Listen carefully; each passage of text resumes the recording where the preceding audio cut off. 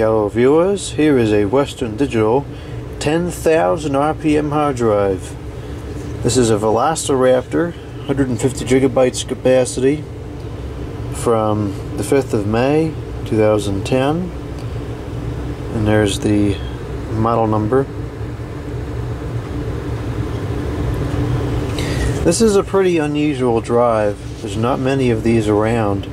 This is a 3.5-inch desktop form factor drive.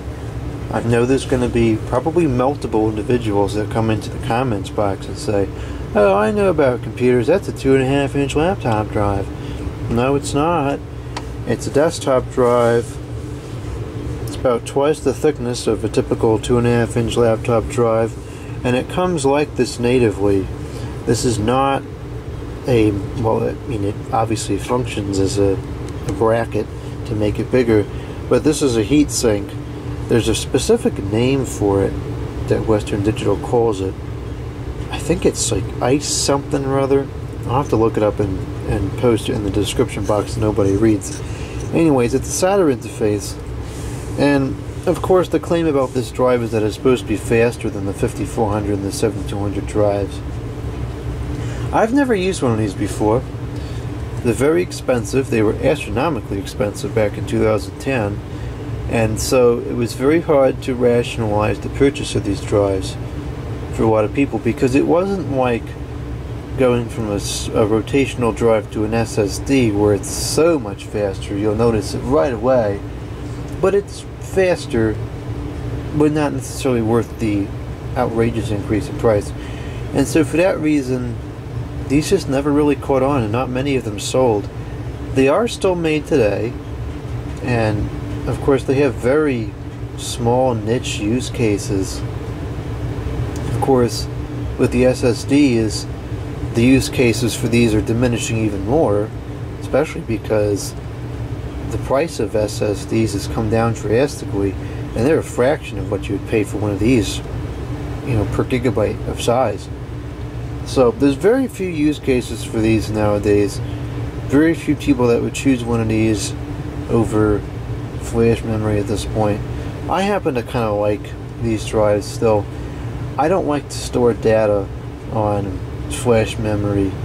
In my server I use 7200 RPM drives, and that's good enough in most cases, because when you're reading files, like a video for instance, you're not really going to notice that much of a difference in the speed of the drive based on the RPMs, because it's really when you're seeking for files that the speed increase is valuable.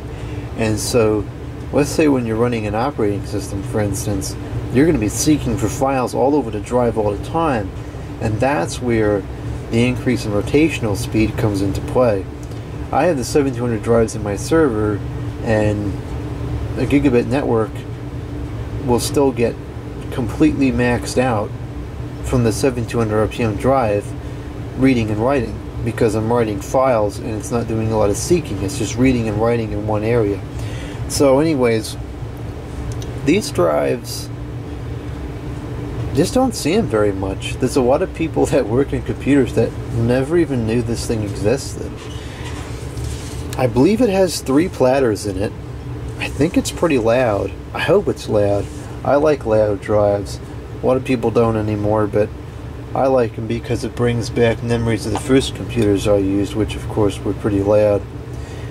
There was always the magic to the earlier hard drives, because the capacity was so small, you know, gigabyte, even 30 gigabytes, and you could always hear the head moving around reading the data. It was just really cool, because it was something that was relatively new at the time, and it was like, wow, you could fit a gigabyte of stuff into, you know, your hand, and that was revolutionary at the time. Of course now that's comical to think you can only fit a gigabyte into something like this. But anyways, the hard drive, in my opinion, is one of the most underrated pieces of technology, because the way it works is absolutely incredible.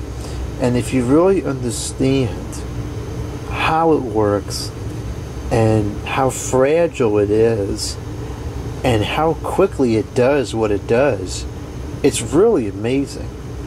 And it's incredible that it can fit as much data as it can on it, and it operates totally reliably over a long period of time. It's just an absolutely incredible piece of hardware. And so I really like my loud hard drives. So anyways, I've tested this briefly. It powers on, it wrote a couple of files, but what I want to do is put it into a computer, and I'm going to put an operating system under and use it, because I've never used one of these before, and I want to see if it really makes a big difference. So what I'll do is I'm going to put it into a computer.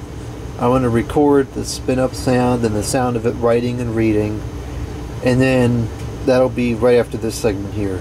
And then in another video in the future, I'm going to talk about the user experience of this drive. Was it really that much faster than the 7200 drive? How does it compare to an SSD? And was it worth the additional cost?